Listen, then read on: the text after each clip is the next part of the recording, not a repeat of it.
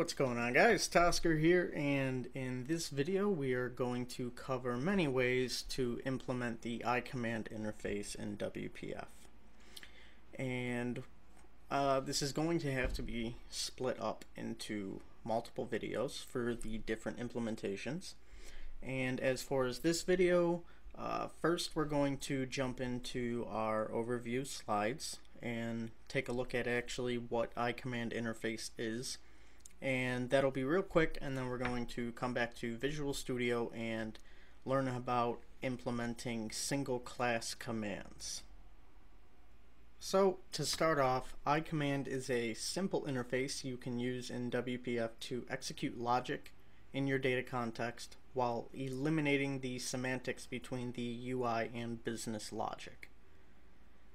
In simple and vague terms, it allows you to execute methods without them being called in your view's code behind.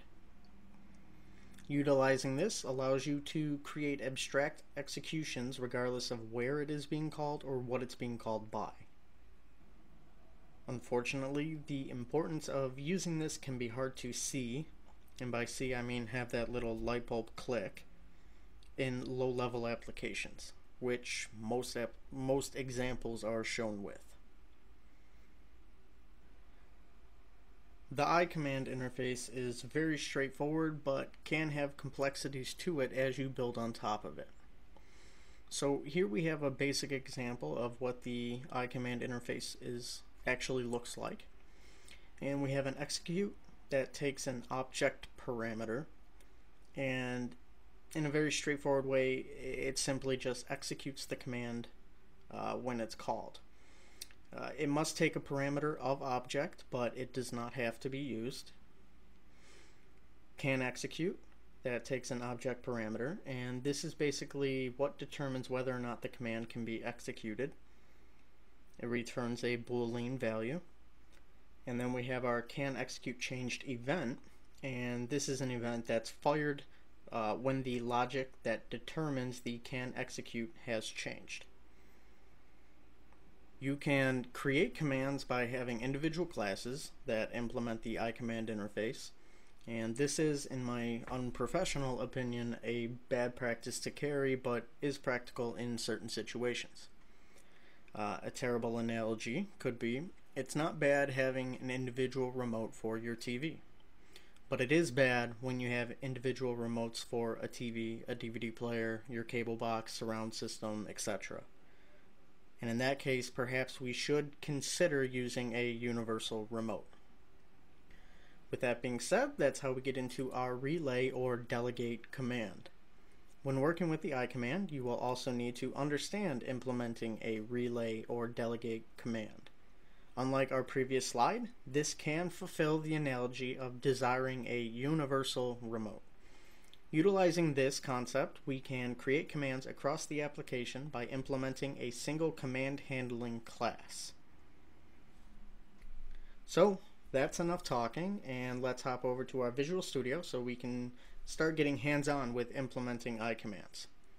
And as I mentioned, I will be covering the different implementations in multiple videos. So here we are back to Visual Studio, and this portion we are going to cover single class commands. And it's essentially where we create individual classes that implement the ICommand interface and are specifically made for a specific command we want to execute.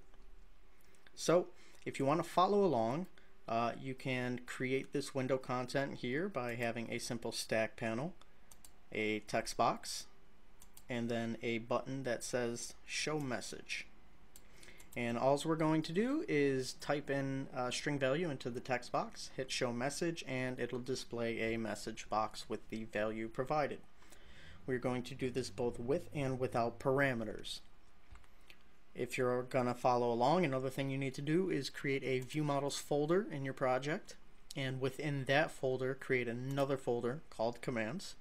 It's not necessary really, but it's a good practice. And first we're going to start off creating our view model class. So this is going to be called message view model.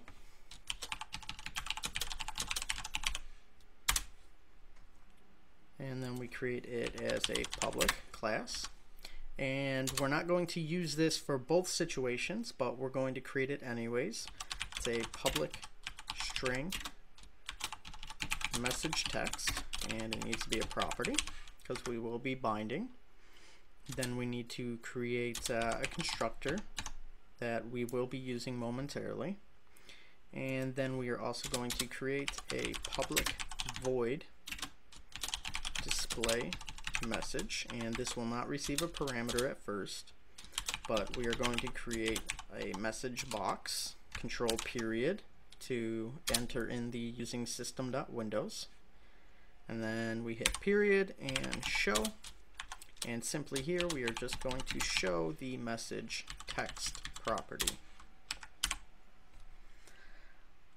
Next, we need to go to our commands folder, add new class, and we will call this the message command,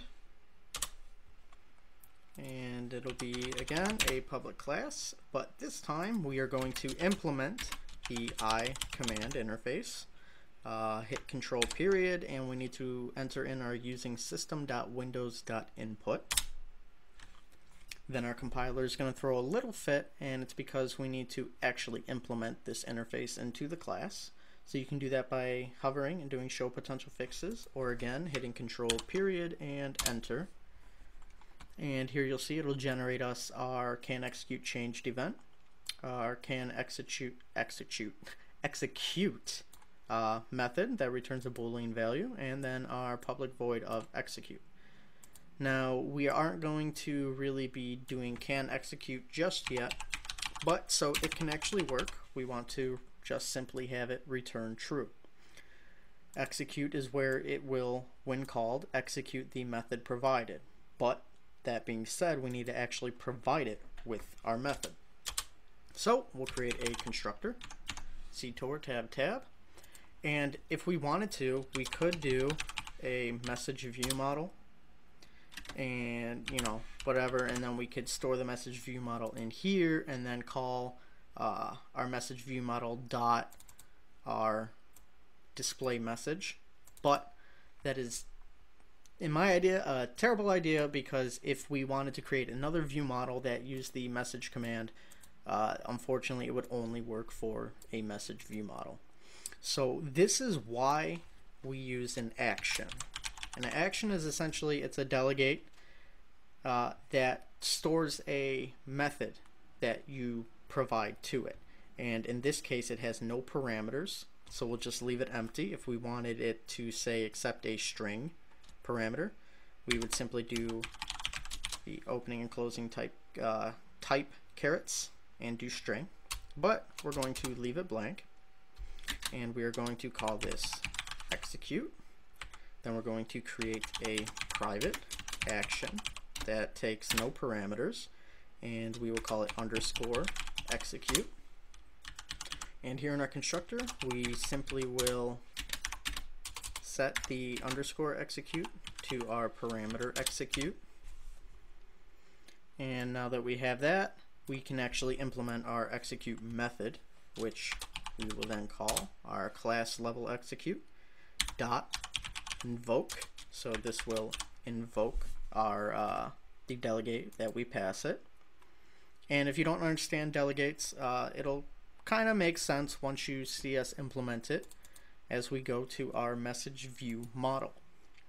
Now in our message view model, we need to create a public message command, control period, because we need to enter in our viewModels.commands namespace, because we have it in a separate folder, and we will call this display message command, and this will be a get but a private set. And here in our constructor, we will get our display message command and simply set it equal to a new instance of our message command. Now it's going to throw a fit because we didn't pass it the action parameter is essentially a delegate, and we can pass it this by simply passing our display message method here. So we will simply type display message. And what this will do is when we pass it as an action, it's going to encapsulate our entire method here. It's going to then store it in our message command. And then when we call our message command, it'll invoke the execute, and then it'll execute the encapsulated logic, if that makes sense for you. But I'm going to digress. So now we can go back to our main window, and now we actually need to start binding. But before we start binding, we need to go to the code behind of our main window and set its data context. So we got our data context, and this will simply equal a new message view model. Hit Control period to enter in the appropriate namespace. And now that that's all set, we can start binding. Now we're going to get into our binding here, and what we're going to do first is, since we're doing it without a parameter, we want to do a text. We want to bind the value of the text box to our message text property. So we're going to do binding message text mode one way to source. And if this is unfamiliar to you, I suggest checking out my iNotify property changed video, and I cover exactly what I'm doing right here. So we do mode one way to source, and then we are going to do the update source trigger to property changed. And for those of you who've seen that video, you know exactly why we're doing property changed. So next we need to go to our button, and we need to do our command property binding, and this is where I believe we named it a display message command. If I'm correct. Let's see if I am. Yep, display message command. So we bind it to this instance of a command we made, and we have that, and that's set, and we have our data context. So we should be good to run our application.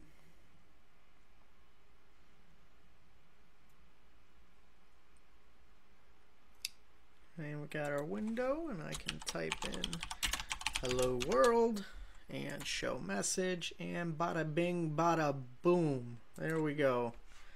And you know, not that this would make a difference, but yep, so we got our show message working. So we essentially have successfully bound to our command, and we bind it to a message text property to be able to display the value without the need of passing a parameter. So now the question is what if we wanted to use a parameter, or what if we were in a situation where we had to use a parameter? Well, in that case, we can comment out our message text, because now we're going to actually supply it.